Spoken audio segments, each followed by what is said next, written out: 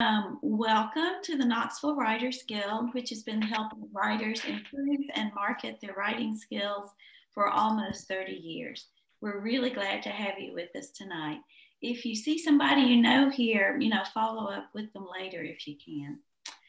Looking ahead, we hope you will join us on June 3rd when Terry Faulkner, a local historian, and her husband Charles Faulkner, an archaeological historian, will discuss finding and writing local history. They figured out something that had been misstated for decades. And then on June 19th, poet Charlotte Pence will lead a workshop about how to end our prose and poems. And she's a pretty big deal poet. She's writing pretty high right now, and she's a good teacher. Sign up for these at knoxvillewritersguild.org. And now our webmaster, the man behind the logo, Kaifel Agostini, will introduce tonight's speaker. Kaifel. Thank you. Kari, my friend for quite some years, is the Senior Associate Director of the Carter Center, Rosalind Center Fellowships for Mental Health Journalism and Media. She was previously a staff writer and executive producer and senior manager of digital content for the Cox Media Group newsrooms across the US, a graduate of the Yale University Thread Media Storytelling Program.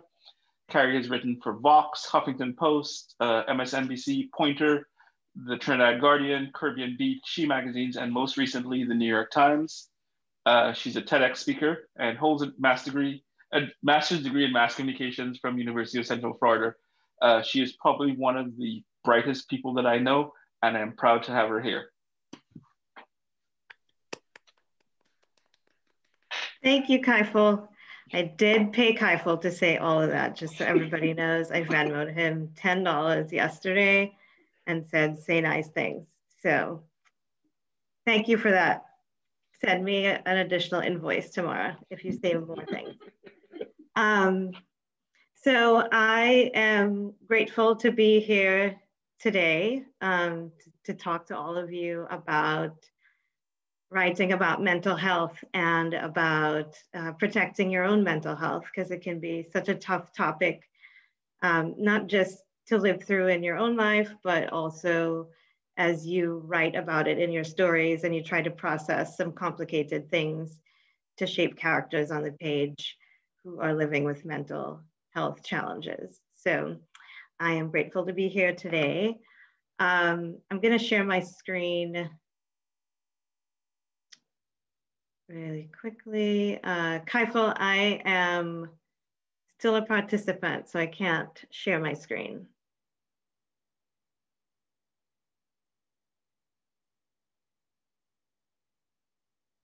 All right, I am the host now. So quick. All right.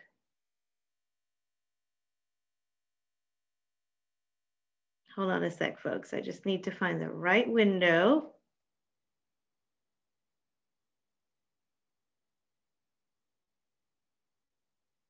All right, here we go.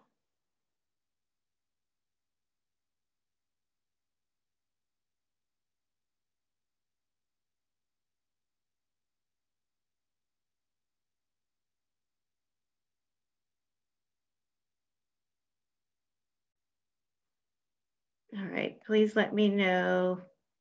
Give me a thumbs up if you can see my screen. Yep. All righty. All right, so as Kaifel said, I'm the Senior Associate Director of the Rosalind Carter Fellowships for Mental Health Journalism and Media. And I'm happy to be here with you today.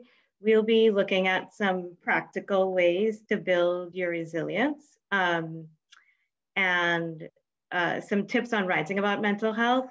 I'm not a mental health professional, so we're not going to be getting into any clinical aspects of mental health and trauma, but I am a journalist and a writer, and I've been working at the intersection of news and mental health for a while. And I've learned a thing or two on this journey that I hope will benefit you. So before we actually get into today's session, I just wanted to start with a little bit of grounding. So we're going to do a quick breathing exercise.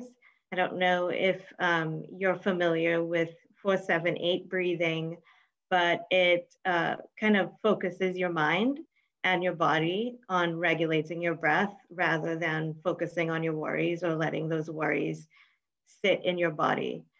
People usually use it to sleep, but I've found that it actually helps me throughout the day if I just need to take a beat.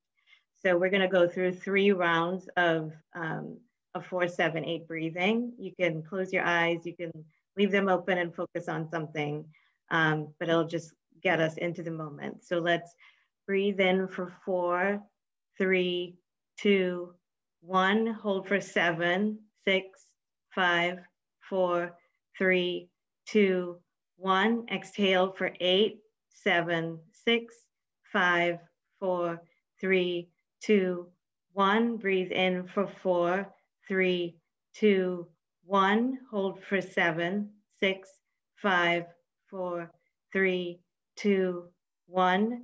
Exhale for 8, 7, 6, 5, 4, 3, 2, 1. Breathe in for 4, 3, 2, 1. Hold for 7, 6, 5, 4, 3, 2, 1. Exhale for 8, 7, 6, 5, 4, 3, 2, 1. Thank you. Welcome. So today we're going to talk a bit around language and destigmatizing mental health, especially in our writing. And then we'll talk a little bit about building resilience and some strategies for you. So before we get into that, I'm going to lay some ground provisions. I'm from Trinidad, so ground provisions are like the basics of the meal, like cassava, yam, potatoes, the things that you grow in the ground that really help carry the meal. So let's lay some ground provisions right now. Thank you for welcoming me into your home. I recognize that I am in your home. And so if you want to keep your video off, that's fine. If you want to keep your video on, that works too. Mute yourself if you're not speaking. I know we've been in the pandemic for over a year, so we think we're used to it until you realize you try to speak and then you're on mute, or vice versa. So mute yourself if you're not speaking, unmute if you want to speak. If you're an extrovert and you tend to talk a lot, and just recognize that as we get to the end and step back to give other people a chance. But you're probably like me, based on the fact that most of us are writers right now. So you're probably introverts like me. So when we get to this section where we have some conversation and we chat amongst ourselves, push yourself to step up if you don't usually step up to speak. And this is a space for vulnerability. We'll be talking about mental health. I mean, I went on a stage and told people all of my business in a TED Talk. So this is a space where we can share and talk about some challenges around mental health if you feel as comfortable to do that. So we have all been dealing with a lot for the last 15 months. I know this week, for the first time in 15 months, I've been in this house with an 8-year-old and a 3-year-old, and one has been in virtual school. I've been working full time, and it has just been, I can't describe it. So this is the first week that they've been back in school, both of my kids, now that we're vaccinated. And so that's been on my mind this week. So I want to ask you really quickly, you can weigh in on the chat, or you could just unmute yourself and share what is one thing that's been on your mind today, briefly.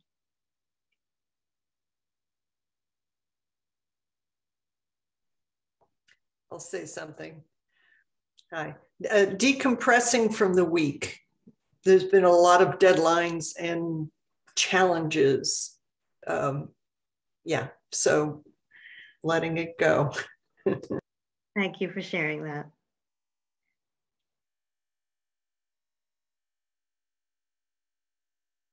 Anybody else? I'm on vacation, but it's we are preparing to move across the country in 5 weeks. So there's a lot of just generalized, oh my God, we're moving across the country in 5 weeks. All right, the second statement nullified my jealousy over the first statement. Got it. All right. I would say I'm the building manager of the building I live in, and we had an inspection today for our fire alarm system. And it's sort of like your kids being gone. Now, I don't know, I'm not sure I know how to act anymore. I never know whether I'm supposed to have my mask or not have my mask. And when somebody comes in from the outside who doesn't share the same maybe values I have about it, and then when I go out somewhere, it's all so fluid now that things are supposedly opening up. And, you know, we've been in lockdown, but it's all different, and I don't know how to act. I feel you on that one. I don't think I know how to people. I didn't know how to people before, but now it's like just an extra cool bucket of water. And I see some stuff in the chat. Deborah is learning to get back in public and socializing. Yep, right there with you. Sharon, you get to see your sister and her kids after 2 years. Oh my gosh. Someone gave me a typewriter, and I'm looking forward to a retro quieter way of communicating. You know what? I collect antique typewriters. So I have typewriters all over my house.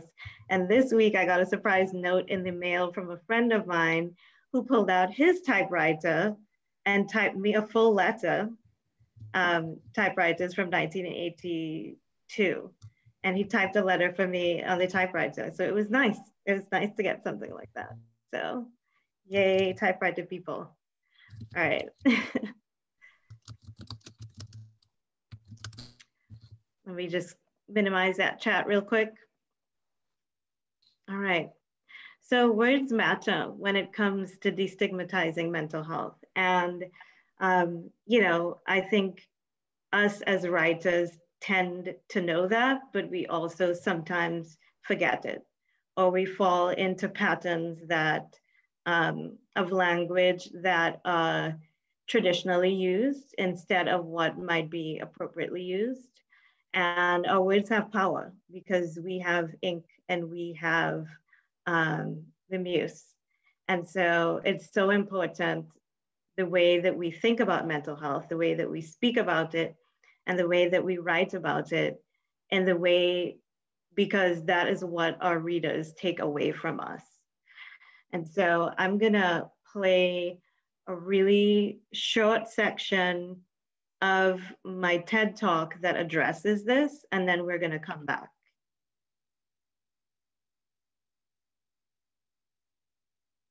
Can you still see my screen? Okay.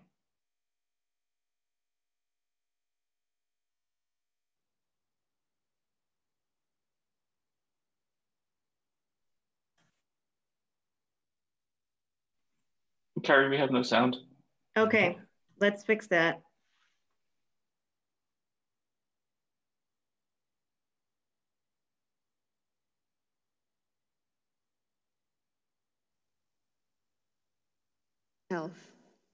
What do we say?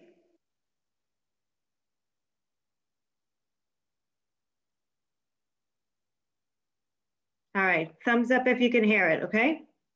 And the language that we use to talk about such a common challenge matters. When we talk about mental health, what do we say? What if we change the way that we talk about mental health? We say committed suicide, or that someone was committed to a psychiatric facility. But what else do we commit?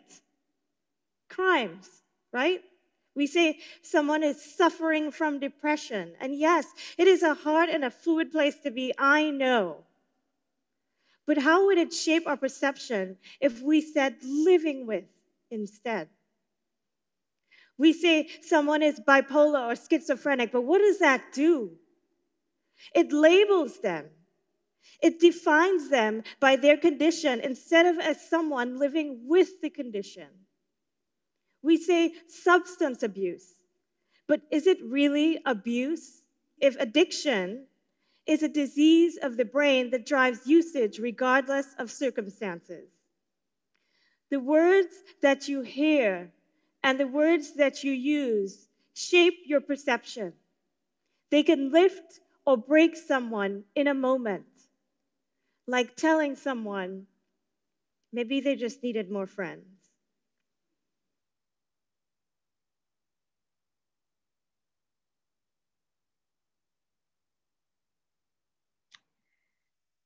So I wanted to share that. Are you seeing the screen back now? Okay, I wanted to share that because it touches on, I think, one of the most important things about communicating about mental health and mental illness is that the way that we think about it and the way that we speak about it and the way that we write about it has such a huge impact on perception and on stigma. And so, you know, some of the best practices around it are saying that someone is living with a condition versus suffering from the condition. Saying that someone died by suicide and not committed suicide, that a person has a mental illness, has the diagnosis, for example, a person with schizophrenia, not schizophrenic. About a year and a half ago, I did mental health first aid training where they teach you basically how to administer first aid, but in a mental health scenario. So instead of doing tourniquets and doing CPR and all of that, you learn how to talk someone basically, you know, for lack of a better description, off of the ledge until professional help can arrive. And the woman who was teaching the course said, she had a nephew who was 10, who had been diagnosed with bipolar disorder. And the adults in his life kept telling him that he was bipolar. And so he started describing himself that way in conversations with people offhandedly. So he would say, I really love to read books, but I can't seem to stick with the same book for a long time, but that's just because I'm bipolar. So he would like couch, basically, he'd start to define who he was by the condition because people said that he was bipolar and kids take it literally, right? And so that's how he started thinking of himself.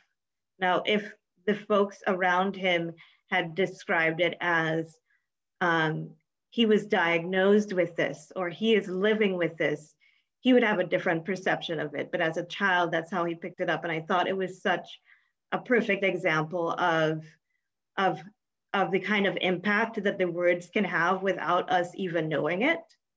Because we're so used to saying alcoholic, schizophrenic, describing people in a certain way, instead of recognizing that it is a condition separate from who they are, right? And so that's why we talk about a person who has a substance use disorder rather than an alcoholic. Or, you know, when I talk to journalists, we talk about including the importance of including recovery stories and context. So instead of just like focusing on the fact that this issue exists, also incorporating the fact that recovery is possible. And journalism is a little bit different in that you can get multiple sources to show these different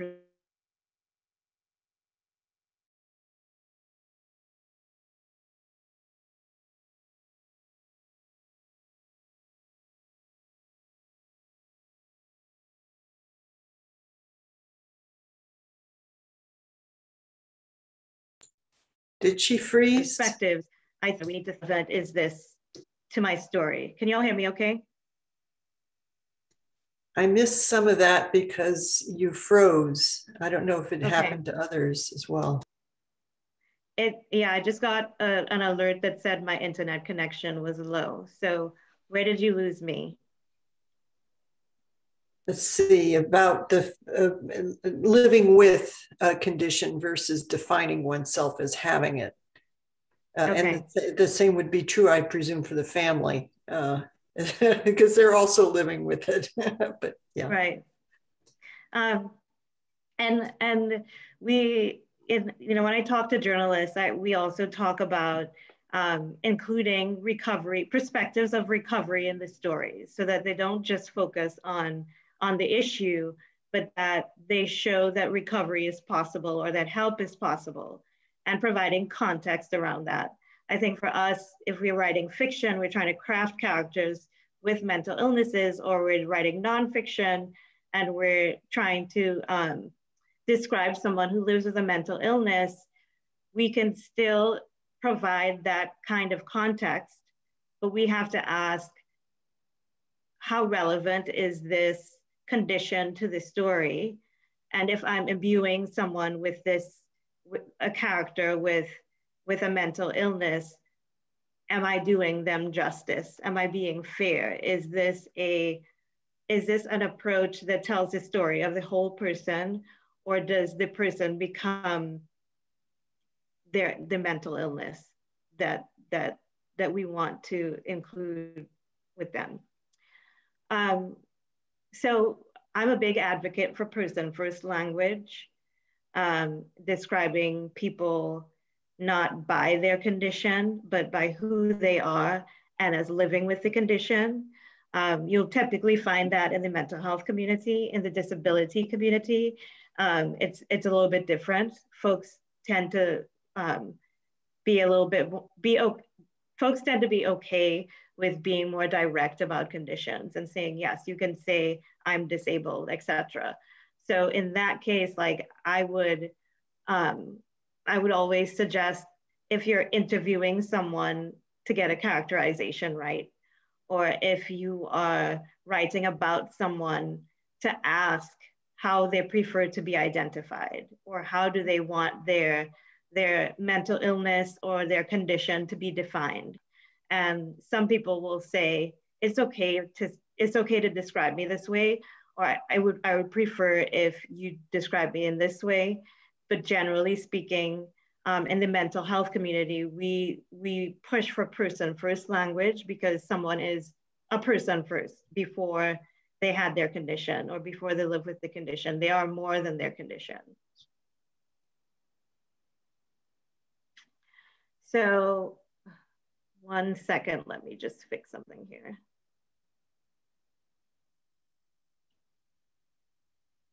All right, so I'm going to shift a little bit to building your resilience.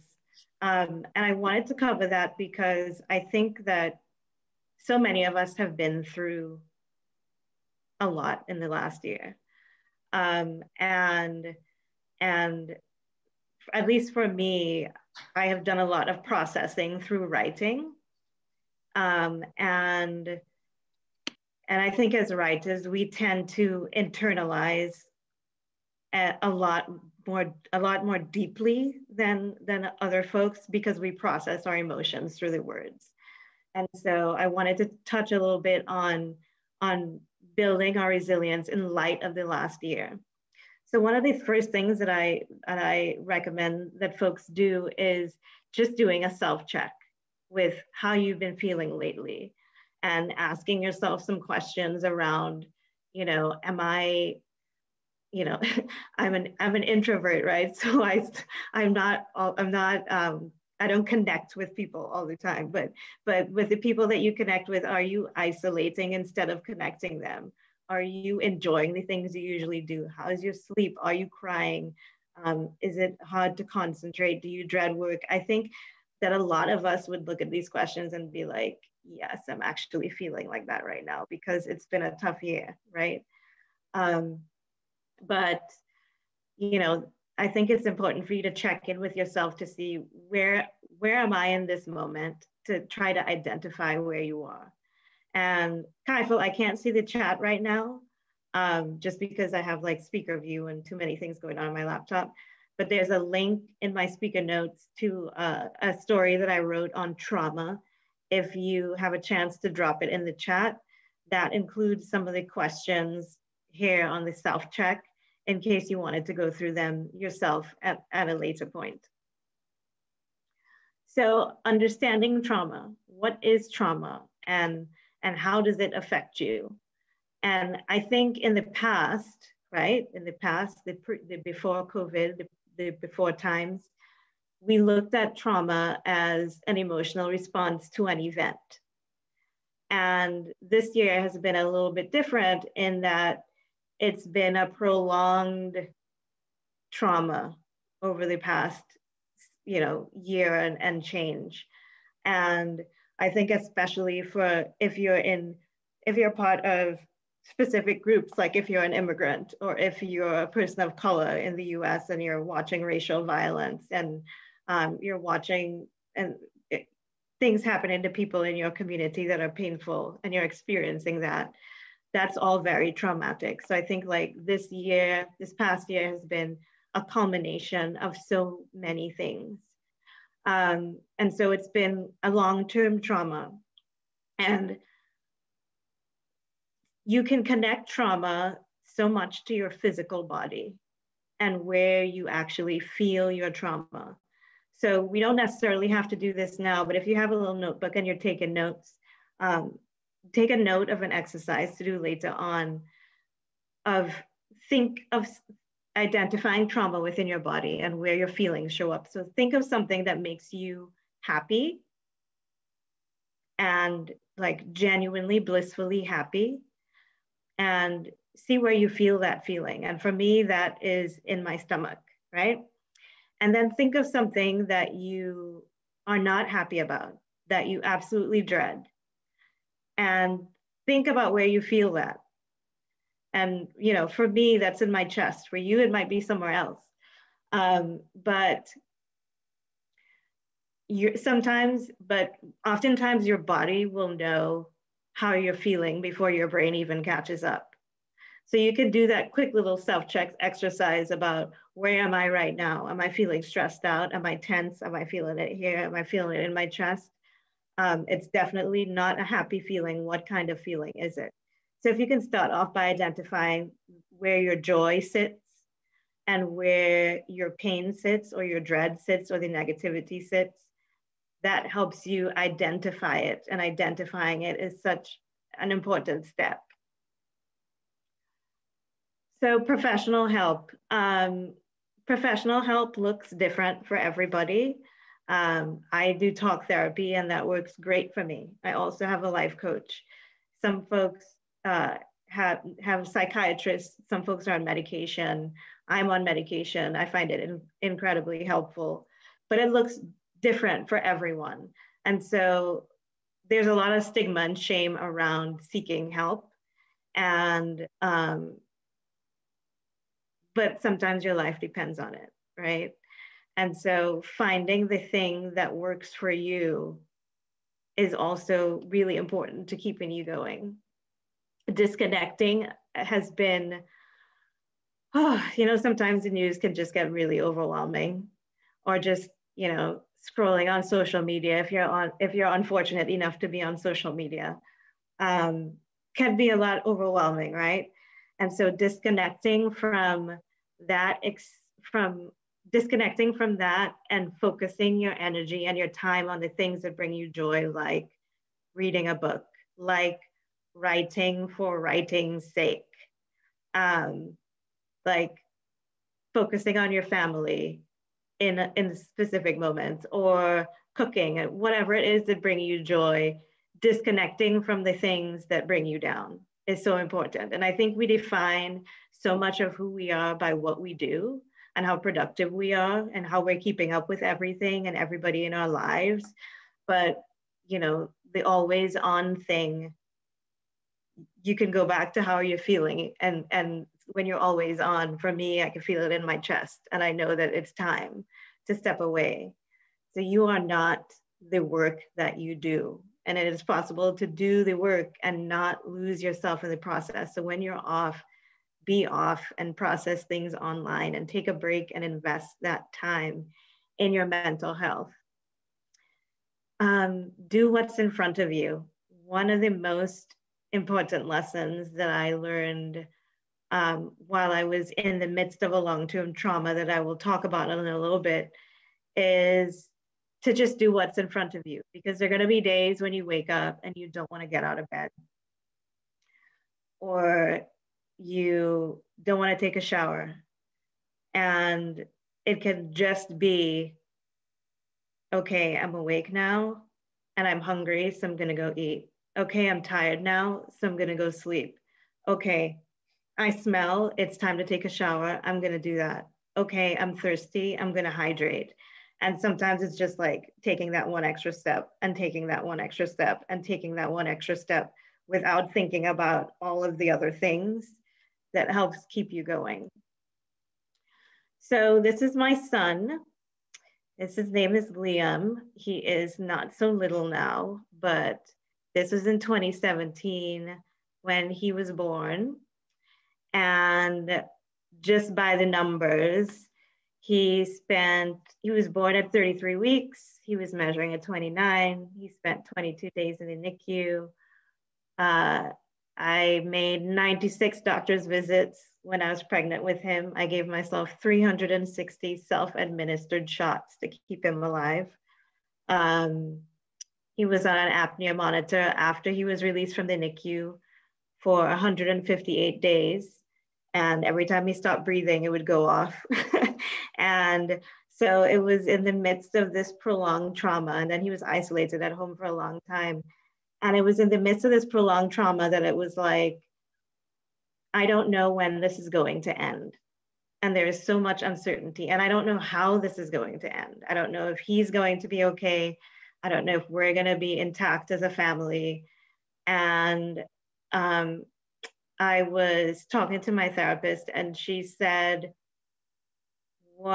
you're going to have to go get through to the other side. That's just what it is. Just like this pandemic, we're going to have to get through to the other side and hope that we make it. There is no other choice, right? And she asked, what's one thing that you do every day that makes you feel a little bit better? And I said it was taking a hot shower. And she said, okay, well, how long do you take a hot shower? I said 5 minutes. She said, okay, well then just take a hot shower for 10 minutes. And it was like this revelation of like her giving me an extra 5 minutes permission to do something for myself, but not just that. It was like I had built up in my head this idea of what self-care and taking care of myself looked like.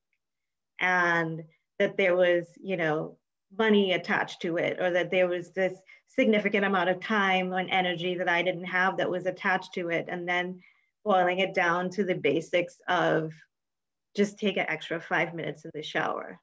And like, that's how I survived. That's how I survived 248 days in isolation. And in 2017 was taking a 10-minute hot shower every day. So my question to you is, what is that one thing every day that makes you feel a little bit better? And can you do an extra 5 minutes of it? And Liam is 3 years old now, and he is healthy and thriving and wonderful. Just, breaking news update on where this child is. He is great. But going through that experience with him and as a family and having a medically fragile child prepared us to deal with the pandemic, and in a way taught us to live through trauma, to see the other side. And there is another side. So in Burnout, I don't know if anybody's read Burnout. It's a book by Emily Nagoski and Amelia Nagoski. And they talk about the stress cycle and about how it lives in the body and the importance of completing the cycle and where the stress goes if you don't complete the cycle. And I can personally attest to where the stress goes, because stress sent me to the ER at one point because I was not acknowledging it. And so don't let your depleted body force that pause on you. Completing the stress cycle just means finding a release for that stress in whatever way you can. And, you know, I have a very entertaining 3-year-old, so sometimes he'll make me laugh at the end of, during the day.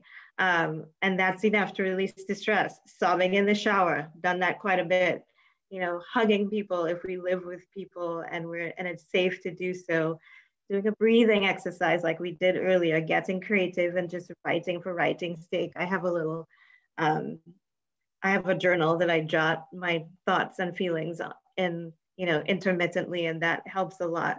Taking a walk, spending time with pets and plants, these are all important ways to complete the stress cycle, right? One of the things that really struck me early on last year, probably when we were about 2 months into this, thinking, oh my gosh, when is it going to end? And had no idea that it was going to go on this long, is one of my good friends who is a journalist, and she just published a book called Girlhood that features the stories of girls from around the world as told in their own voices. I was like, I feel like I should be writing more. I feel like I should be pitching more. I feel like my house should be clean, or I should be cooking more balanced meals, or I should be exercising, da, da, da. And she stopped me and she said, whoa, we're in the middle of something like we have never experienced before. And there are no shoulds right now. There are no shoulds. And that phrase carried me through the last year, because the second that I stopped being compassionate toward myself about what I was accomplishing and was not accomplishing, and watching friends publishing books that I couldn't even get to mine, or, you know, reading books by friends who have published and happy for them and wishing that I could get to that point, I would just remind myself that there are no shoulds. And we're all doing the best we can with what we have. So I want to quickly wrap up before we move on. We talked about that one thing, and I think your village is also incredibly important, and leaning on people who get it, who understand the work that you do, who understand the person that you are and your dreams, and what the last year has done to that. And, you know, being mindful of self-medicating and how much is too much. And if you're dependent to the point where you might need to talk to someone.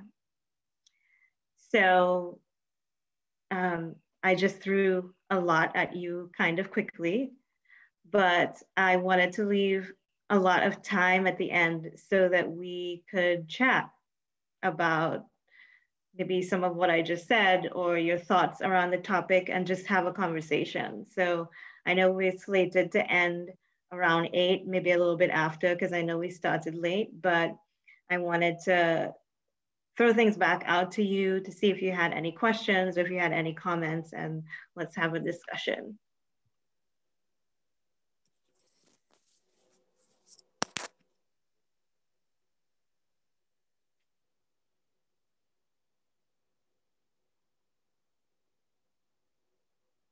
I should have planted someone, shouldn't I? I'm going to jump in. Oh, sorry. No, I kind of had a question. How would you suggest that people approach talking about like a specific mental illness in their writing? Because like I suffer from OCD, and so does my dad. And you live with OCD, right? Yes. Sorry. Right. See? But we do it all the time. I do it too sometimes. It's just. And now I'm apologizing, and now I'll think about that later. But so as somebody living with that is like it gets used as a trope in writing constantly, and in the way people speak, and when they mean organized, or when they mean specific, and they say that, and it's so triggering.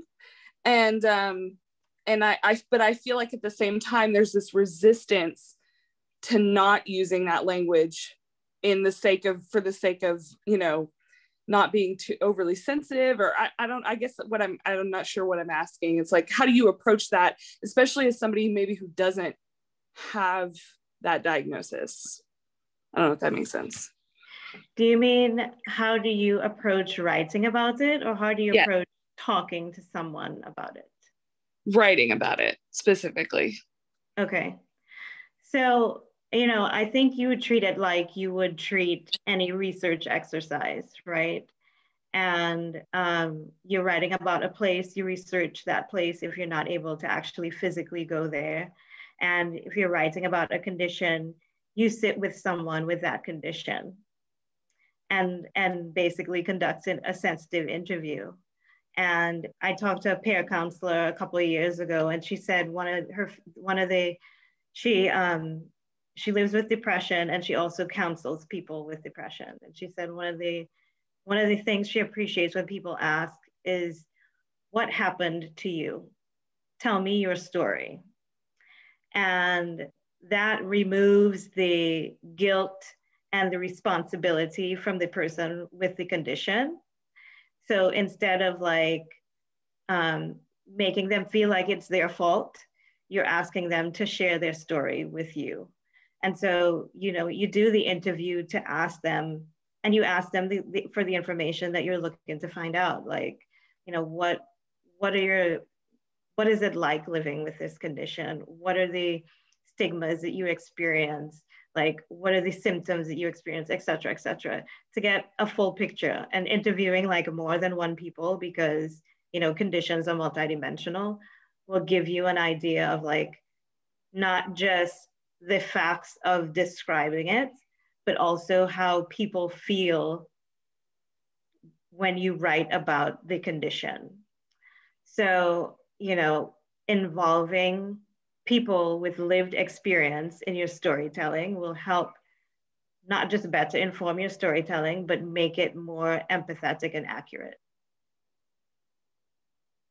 Thank you. That's very helpful. Thank you. Thank you for that question. That was a good question.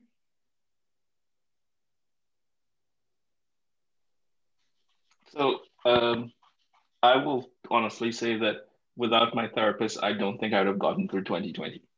2020 was hard for me on a number of levels, personally and professionally. So I have encouraged everyone there are two things that I've encouraged people. If you need help, ask for it.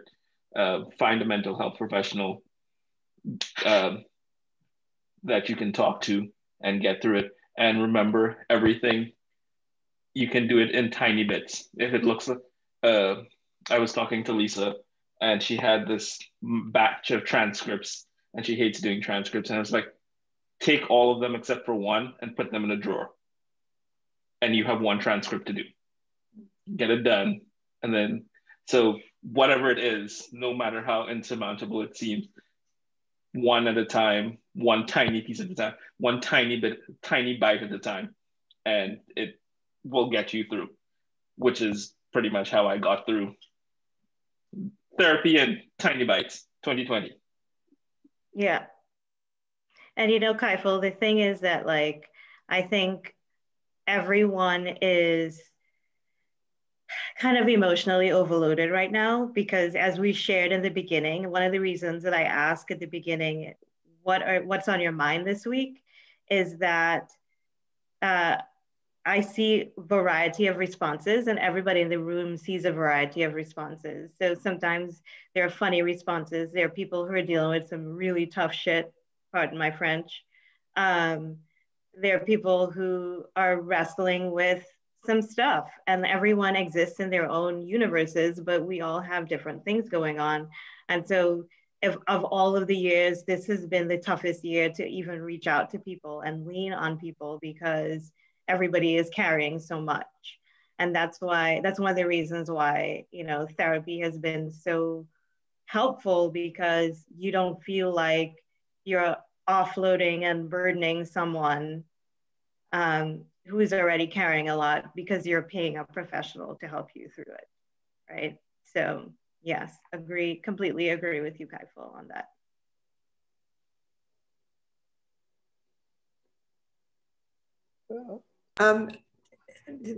What I have to say is part comment and part, see if you have any views on this as well. I was part of the AARP town hall call today, which I've been listening into, even if I don't feel like I need it, partly just to see what they're saying and what are the questions and the concerns by basically older Americans. And I'll just cut to the chase of one of the suggestions, or what the professional responded with, was to remind people that they are older and have resilience by the experience that they have from their life, and to remember that in order to respond to stressful times, that you may have actually already processed something as stressful when you were younger, and here you stand today. So it was this kind of thing of like, it's a kind of similar to identifying a condition or an issue, was also to identify the qualities and strengths that you have to marry with those challenging moments. And that was what actually made me feel like I want to write a pamphlet, something you could hand out to your friends who are, that would be kind of neutral in tone, but it'd be a way to friendly reminders. So I don't know if you have anything to say about that. Well, yeah, I mean, I think that people are multidimensional, and their mental health conditions are just one dimension of a whole person. So yes, you're writing about mental health and including someone's condition, but it involves so much more, not just the negative aspects of it that we are used to hearing about, but also the things that make them them. So yeah, I think you're on point with that.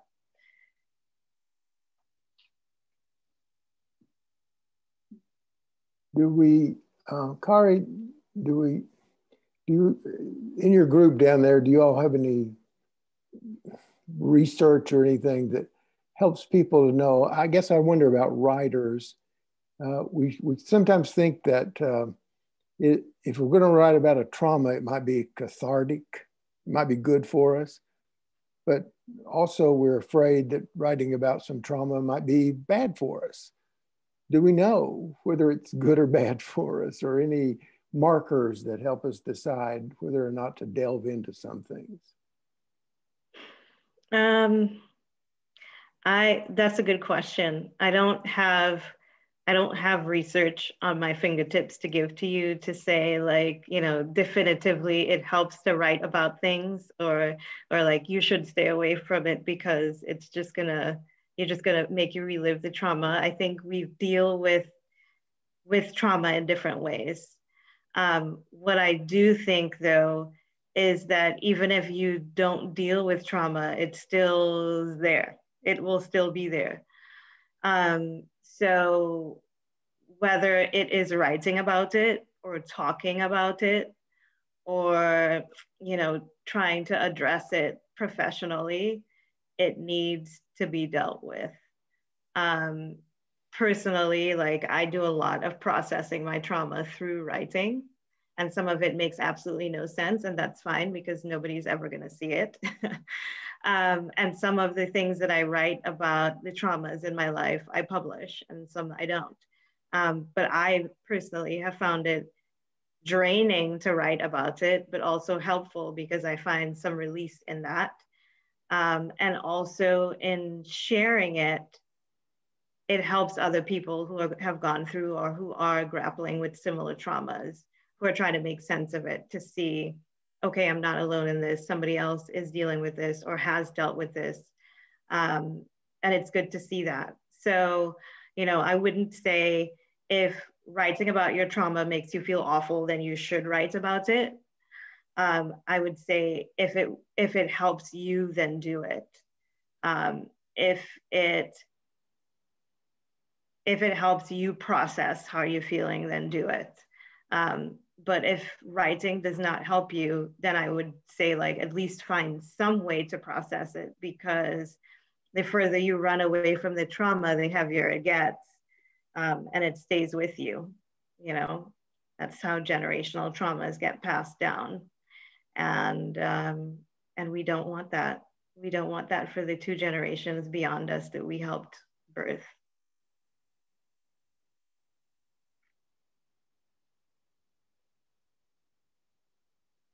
But you know what, Bob? Let me look up and see if I could find research on it, and I'll send it. Because I bet you there's a graduate assistant somewhere in my program that will find research for us. Kind of following up on what Bob said, contrary to what everybody else has been going through this year, 2020 was actually a pretty good year for me. And I'm a COVID survivor, so that was a pretty good thing. But the years leading up to that really sucked for a lot of ways. And it wasn't one big trauma. It was just one thing after another. And I've been writing a memoir, which is not really about me. And I've got a couple of my critique group on this call. And I'm trying to not have the focus on me so much, but I go back and I read some notes and things I made about that time. Even if it's a happy memory, it's like my chest gets tight and I'm like, oh, I don't want to read this. I don't want to write it up. And then once I write it, it's okay. But it's like, it's really hard looking back on some of the notes and dealing with what happened back then, because it's like I'm back in that situation. So that makes it hard. Sometimes I just have to get up and walk away. And sometimes I think my memory has helped me out. I ran across one that I had written back in 2011. I was robbed at gunpoint, and I don't remember it. I cannot remember a thing about it. And I know I didn't make it up, so I don't know where it went in my psyche, but it disappeared. Because I found it written about. And it was just kind of interesting, which really doesn't have a lot to do with my story, but I may work it in there somehow. Who knows? But I'm sorry I read that you those went things. through that. Huh? I'm sorry that you went through that. Yeah. I was a victim advocate for many years with the police department down in South Carolina. So I knew I've been trained to deal with trauma. It's been a long time, but I've been trained to deal with trauma. I was also a reporter.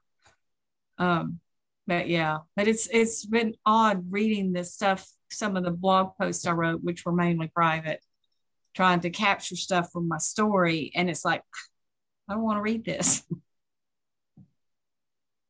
Yeah, I get that. So I get that. I haven't written about my son's NICU experience at all. Yeah. And I have pages and pages and pages from the NICU, and I would just sit there in the NICU all day. And I haven't been able to do it. I may do it one day, but I think it took me 5 years to write about my stroke. So sometimes it takes a little bit of distance. Yeah, you have to put some perspective. By the way, you should have added a picture of your son today in your thing so we could see him. But yeah, it's a good thing that you made all those notes, because one day you're probably going to want to write about it, and it would help a lot of people who, my cousin had a son who was born premature. They had to take him because she was dying. And he was on one of those heart monitors. Yeah. To this day, when I hear beeps, I'm like, it could just be any kind of anything, alarm, stove. And I'm like, yeah. Yeah, it takes you right back. It does. Okay. Kaifel, how are we on time? I want to be respectful, but I also want to give folks a chance to keep chatting if we have some. We are open on time if people need to leave, drop out, they can. But if people want to keep having the conversation, we are good to keep having the conversation as well. Okay. Can I ask, besides writing, also there's audio, which I know for several different occasions, I resorted to recording conversations and not worrying about trying to write everything down at the point, not knowing what would actually be useful.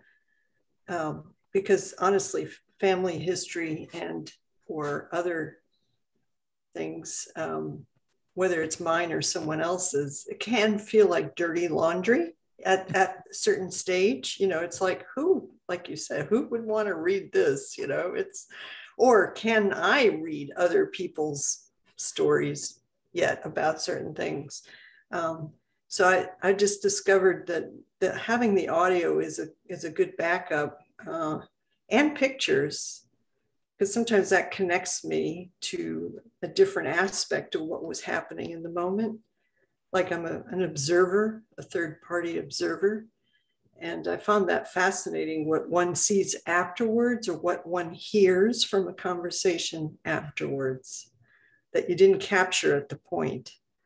I'm just mentioning it. These are micro cassettes and phone recording, and you know, sometimes I would try to gauge if the person looked uncomfortable while I was doing it, or if they were just wondering what the contraption was. So that can also help you capture the emotion and other aspects of the conversation. Or if you go somewhere to something that brings on these emotions and you record it, then you can hear that stuff in your voice and capture it later, because sometimes in the heat of the moment, the emotion seems pretty powerful. And then when you get away from it, it's like, oh, it wasn't that big a deal, until you hear that in your own voice and you realize, yes, it was. Denial. I live by the river of denial. Well, if you're like me, I absolutely hate the sound of my voice. You're like, who's that? Is that mine? Yeah, that's how you sound. I understand. Kari, I was thinking about, actually this came up this week in a conversation. I was talking to a friend about listening to podcasts, and they recommended like this long list of true crime podcasts. And there are a couple of people on the call who may have had this experience. I don't know if I doubt it's unique to me. But having worked in a position where I was either researching or working on true crime stories, like now I can't do it. Like I can't watch them. I can't listen to it. You know, just this kind of weird, I hate to use the phrase secondary trauma, because I know it has a specific clinical context, but you know, I kind of feel like that's a possibility.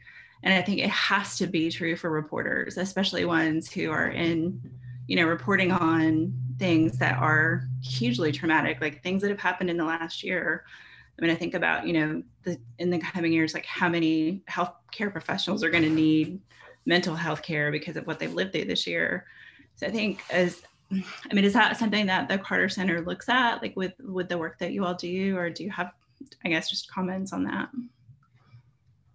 Yeah, you know, in 2019, we had plans for what we were going to do in the following year. And then COVID happened, and, you know, suddenly the priority shifted from training journalists on reporting on mental health to supporting journalists' mental health, because so many folks were affected. And like the last year has been particularly tough, but it's come on the heels of like 4 previous years or 5 previous years of just like sheer nonstop everything. And I think since the election before this one, like the year before that, you know, the previous election, so that was like 2015, I think, since 2015, journalists have been running nonstop. So yeah, I mean, like we have we ran nonstop trainings last year to help journalists with their mental health. And we're working this year with some organizations on creating some massive online courses for journalists on protecting their mental health, because it's so important. And because journalists are in the public eye, whether you're bylined or like you're actually on TV or on the radio, and other media, of course, but you know, you're in the public eye, and especially if you're female journalists and journalists of color are targets for folks online. And so it adds this extra dimension of being unsafe generally, and generally in the work that you do. And like at the time that I left journalism, they had beefed up security at the building that I worked at because they were concerned that someone would try to bomb the building. And so it's like walking into work every day and not knowing if today was going to be the day that somebody is going to try to break in and shoot up the building or blow up the building, or our live crews in the streets were getting attacked by people. So yeah, journalists have had a tough time. And I think the last year has just exacerbated a lot of the issues that existed before, and added, you know, the excess, I would say the excess of racial violence, because it existed before, but also the worries about your health and your safety and that of your parents and your friends and your family, because now everybody is a story, including the people you care about. So yeah, I mean, we often call journalists the first responders, and it's true, one of the first responders, because the secondary trauma is real. And I just want to say one more thing.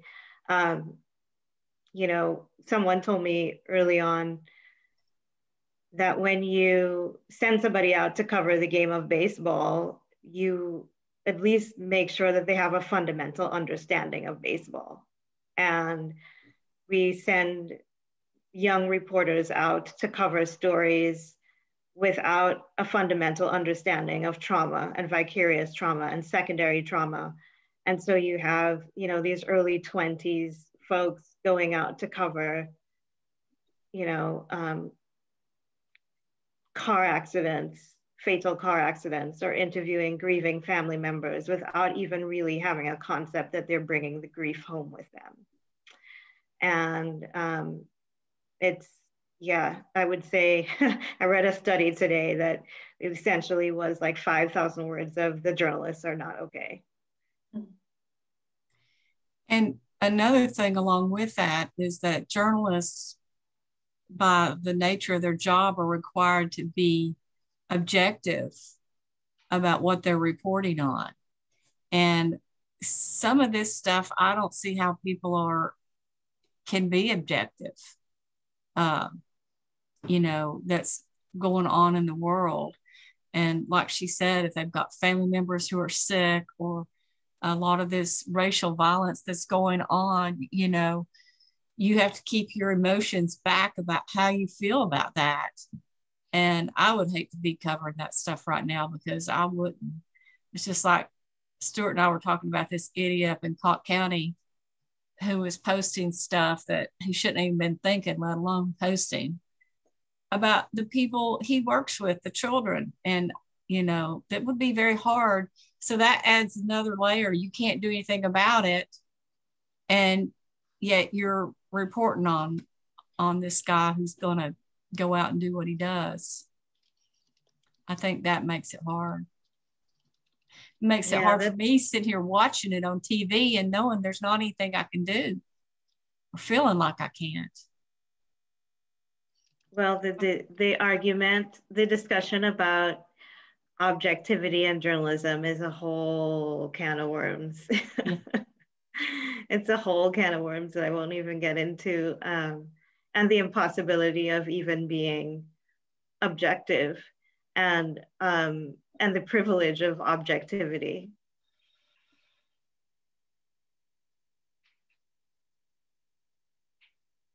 Thank you, Cindy.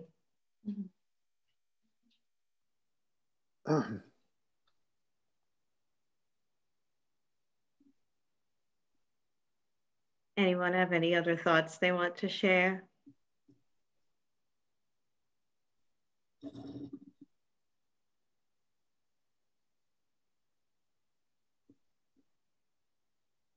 I think just thank you. This has been important and really good. Yes. Thank you for having me. I think it was Yes, very helpful. Yeah, thank you. Great. I wanted to say hi to Kat Robson, although I don't see her. She's on. I know, but I don't see her. Well, thank you very much, Kari. That was quite enlightening. You're very welcome. I was really glad to join you today. Yeah. And also, I don't spend enough time with writers as I should. I just operate in a little vacuum. So it's nice to be among friends. It's a little hard to spend time with us since none of us wants to talk. Yep. And I'm one of those who talks too much. I was going to say some of us do. Thanks, Kari.